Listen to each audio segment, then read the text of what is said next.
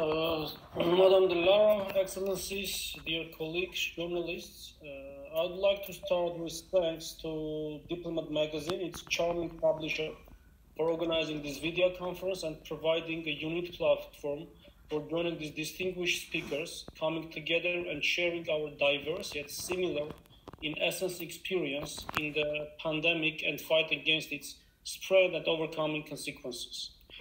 I believe that this initiative embodies the unity itself in the face of this unprecedented challenge.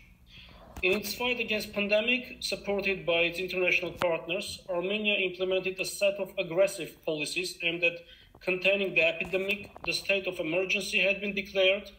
The strategies of early detection, isolation, laboratory confirmation, contact tracing, and quarantine, along with physical distancing, have been shown to be critical elements to stop or show the disease transmission.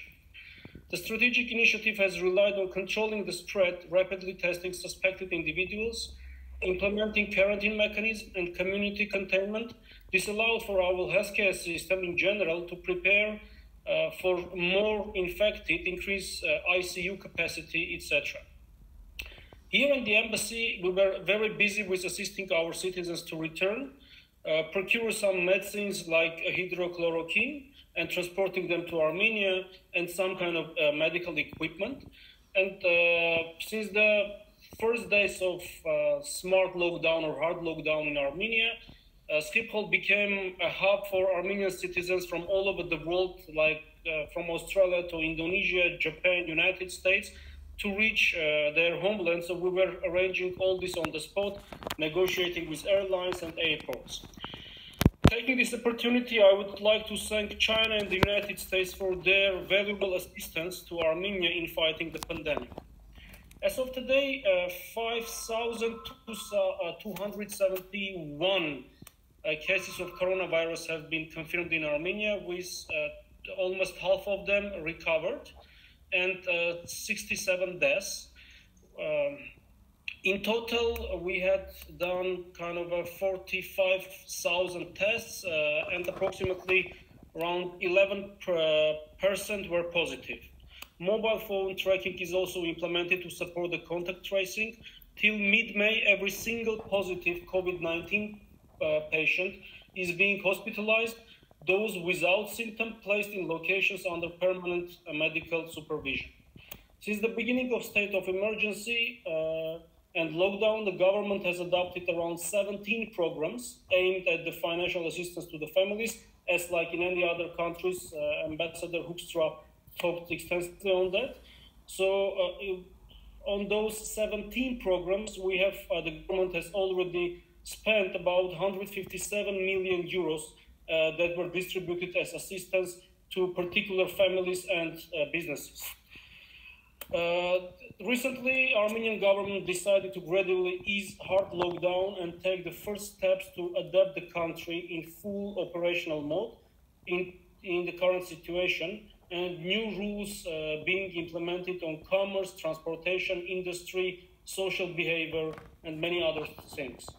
Understandably and logically, the international experience is very thoroughly observed and is studied by relevant authorities, and we are also basically on daily basis or twice, 3 times in a week reporting on the Dutch rules, how the situation develops here with face masks regulations, with sanitizers and other stuff like transportation.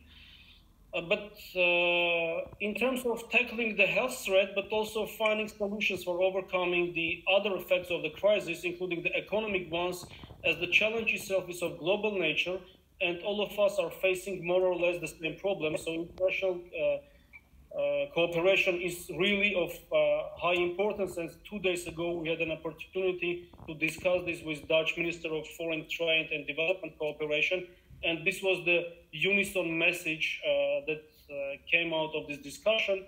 And one more topic I want to raise here, that when we are talking about importance of solidarity to find this global threat, I want to draw the attention on the priority of actions as a responsible member of international community.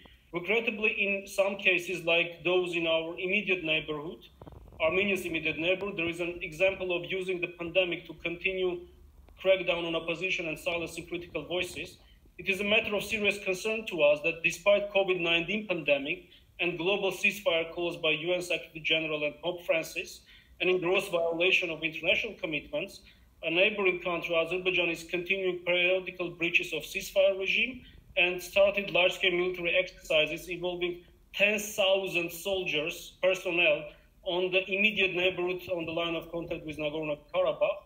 But to conclude on a positive note, I want to thank again for creating this unique opportunity to share the experience and concerns and value the strong international solidarity in terms of this unprecedented crisis. Thank you. My introductory remark would be over. Thank you very much, Ambassador Balayan. It's very much appreciate your intervention. Let's welcome the Ambassador